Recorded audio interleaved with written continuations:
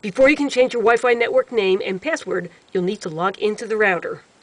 The hardware that connects the internet to your devices could be a modem-router combination, sometimes called a gateway, or a separate modem and router that connect together. Look at the hardware and you may find a tag that contains the default access information for your router. The default Wi-Fi network name, also sometimes called SSID, and the password may also be found. With the router powered up and finished booting up, connect your device to the internet using an Ethernet cable. Or connect to the Wi-Fi network name for your router. If the Wi-Fi network name has not been changed, it will be the default name printed on the router. You may notice that there are two network names that are similar. Connect to either one. Open an internet browser and enter the default access for your router.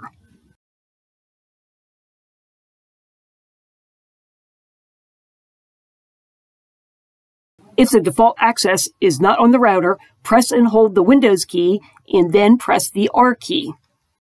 Enter CMD into the box and click OK. A pop-up box will appear. Enter ipconfig and then push the Enter key. The default router access is the same as the default gateway. Enter it into the browser.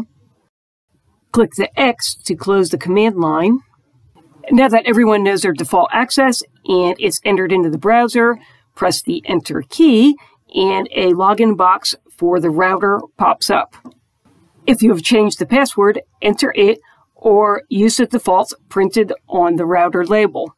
Then click Sign In. After the interface for your router opens, look for a wireless or Wi-Fi option and click on it.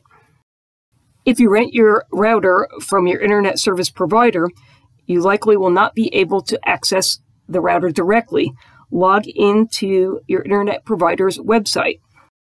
After the wireless Wi-Fi option is selected, look for a box that says SSID or name. It will contain the current name of your Wi-Fi network. There will also be a box for the current password. My router has a second network where I can change its name and password. After you've made your changes, look for an Apply, OK, or Save button on the page and click on it. If you are connected by wireless, the connection will drop out and you need to sign in with your new network name and password. I hope you found this video helpful. A thumbs up is always appreciated. Click on the channel name, Know How Now, to find other videos, and thanks for watching.